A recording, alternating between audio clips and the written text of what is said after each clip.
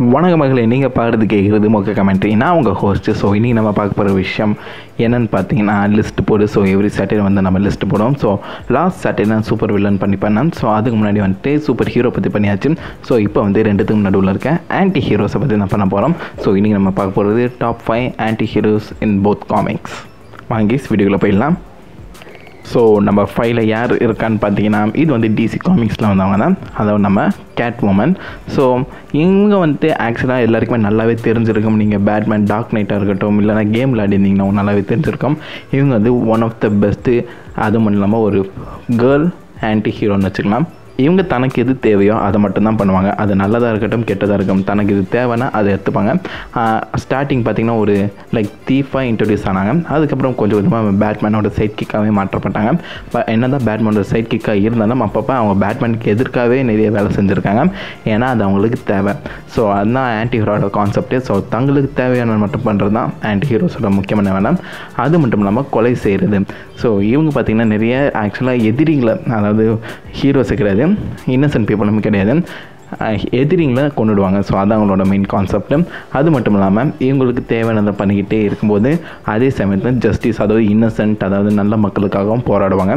So இவங்க one of the best anti ஹீரோஸ்ன்னு சொல்லலாம். So அடுத்து யார் இருக்கான்னு பார்த்தீங்கன்னா வேனாம். ஸோ வேனாம் வந்து பார்த்திங்கன்னா one of the like iconic anti hero. ஏன்னா அவர் இன்ட்ரடியூஸ் ஆகப்பட்டது பார்த்திங்கன்னா நம்ம ஸ்பைடர்மேனுக்கு வில்லனாக தான் இன்ட்ரடியூஸ் ஆனார். பட் இப்போ பார்த்திங்கன்னா ஸ்பைடர்மேன் கூட சேர்ந்து பல நல்ல வேலைகள் செஞ்சிட்ருக்கேன். முக்கியமாக அவரோட உடம்புல இருக்க அந்த சிம்பியோட்டும் கூட ஓரளவுக்கு வித்தியாசமாக யோசிக்காத தனிப்பட்டு உருவாக்கப்பட்ட ஒரு சிம்பியோட் தான். ஏன்னு பார்த்தீங்கன்னா அது தன்னோட ஹோஸ்ட்டை கொல்லக்கூடாது, ஹோஸ்ட் கூட ரொம்ப நாள் இருக்கணும்னு யோசிச்ச சிம்பியோட். ஸோ அதனாலேயே வந்துட்டு இந்த வேனாம் கேரக்டர் ரொம்பவே பிரபலமானுச்சு.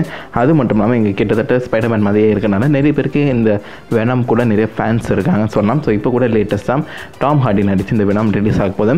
அது கூட ஆன்டி ஹீரோ தான் அவங்க வந்துட்டு இன்ட்ரடியூஸ் பண்ணியிருக்காங்க. ஸோ வெனம் வந்து இருக்கிறது நம்பர் 4. ஸோ நம்பர் 3ல் இருக்கிறது யாருன்னு பார்த்தீங்கன்னா death stroke. So death stroke வந்து பார்த்திங்கன்னா இன்ட்ரடியூஸ் ஆனது அசாசின், அதாவது one of the best assassin இந்த டிசி யூனிவர்ஸ். அது மட்டும் இல்லாமல் அவர் வந்து ஒரு மர்சனரி, காசுக்காக என்ன வேணாச்சு பண்ணுவார். நீங்கள் அவருக்கு ஒரு கொடி குத்து உங்களே கொள்ள சொன்னால் கூட அவர் சட்டுன்னு போட்டு பட்டுன்னு போயிடுவார். ஸோ அந்தளவுக்கு லைக் தனக்குன்னு ஒரு மாரல் கோட் இல்லாமல் இருக்காருன்னு நிறைய பேர் நினச்சிட்டு இருந்தாங்க.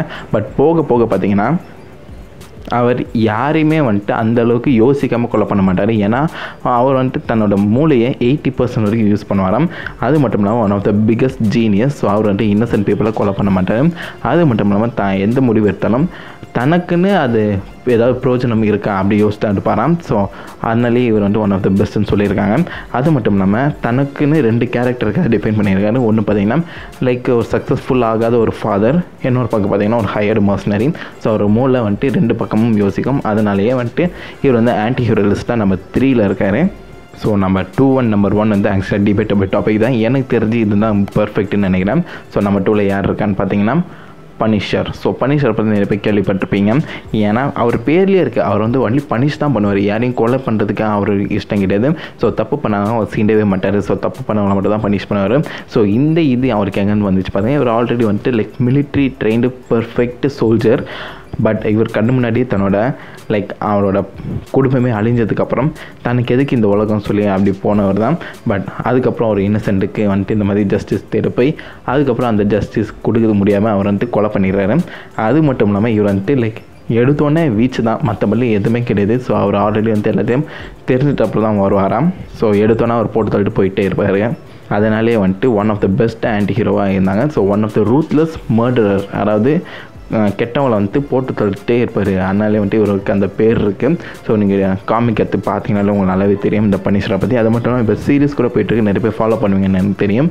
ஸோ இவர் பார்த்திங்கனாலே வந்துட்டு லைக் கொலை மிரட்டல் அவ்வளோதான், லைக் பேச்சே கிடையாது, ஒன்லி வீச்சு தான். அது மட்டும் இல்லாமல் செஸ்ட்டில் இருக்க அந்த ஐகானிக் சிம்பிள். இது மட்டும் இல்லாமல் அவர் பேரில் இருக்க அந்த பனிஷர் அவரே சொல்லியிருக்காரு, நான் வந்துட்டு இது வந்துட்டு என்னோடய வெறி கிடையாது, இது வந்து ஒன்லி பனிஷ்மெண்ட், தப்பு பண்ணுறவங்களுக்கு நான் கொடுக்குற கொலைங்கிற பனிஷ்மெண்ட் அப்படின்னு தான் சொல்கிறாரு. So one of the like வித்தியாசமான கேரக்டர், ஒரு ஐகானிக் கேரக்டர்னு சொல்லலாம், one of the iconic anti heroes. So number 1ல் யார் இருக்கான்னு உங்களுக்கு நல்லாவே தெரியும்னு நினைக்கிறேன். எஸ் ஆப்வியஸ்லி நம்ம டெட்பூல் தான். ஸோ டெட்பூல் வந்துட்டு அவங்க நல்லாவே தெரியும். நம்ம புதுசாக ஒன்று சொல்லணும்னு அவசியமே கிடையாது. தனக்கு தோன்றதை பண்ணுவார், காசு வாங்கிட்டு அவர் என்ன நினச்சி பண்ணுவார்னு சொல்லி நம்ம டெட்பூல் 2ல் வந்து கிளியராக காமிச்சிட்டாங்க. அது மட்டும் இல்லாமல் என்ன தான் காசு வாங்கியிருந்தாலும் தனக்கு உள்ளே இருக்க அந்த நல்ல மனசு எப்போதுமே இருக்கும். அதையும் டெட்பூல் 2ல் நீங்கள் பார்த்தீங்கன்னா நல்லாவே தெரியும். ஒருத்தனை காப்பாற்றுறது, ஃப்யூச்சரை காப்பாற்றுறதுக்காக தன்னோட உயிரே கொடுப்பாரு. அது மட்டும் இல்லாமல் வேறு யாராவது அவங்கள அடி வந்தால் படம் மயிருன்னு சொல்லி வச்சுட்டு போயிட்டே இருப்பார். கெட்டவங்களாக இருந்தால் உடனே கொண்டுருவார். அதே நீங்கள் நல்லவங்களாக இருந்து உங்களுக்கு வந்து அவங்க ஃப்ரெண்ட் ஆகிட்டானா உங்களை பேசியே கொண்டுருவார். ஸோ அந்தளவுக்கு வந்துட்டு ரொம்பவே ஃபன்னான, அது மட்டும் இல்லாமல் பெஸ்ட் ஆன்டி ஹீரோன்னு சொல்லலாம். ஸோ எனக்கு ரொம்ப பிடிச்ச ஆன்டி ஹீரோ. ஸோ இந்த லிஸ்ட் வந்து உங்களுக்கு கரெக்டாக இருந்துச்சா, இல்லை உங்களுக்குன்னு தனியாக ஒரு லிஸ்ட் வச்சுருப்பீங்க, அதை மறக்காம கீழே கமெண்ட் பண்ணுங்கள். டெட்பூல் தான் எனக்கு தெரிஞ்ச பெஸ்ட் ஆன்டி ஹீரோ நான் நினைக்கிறேன். நீங்கள் என்ன நினைக்கிறீங்க அதையும் சொல்லுங்கள். நான் உங்களோட அடுத்த நல்ல வீடியோவில் மீட் பண்ணுறேனே. அது வரைக்கும் ஹேவ் ஃபன் கைஸ். வரட்டேன்.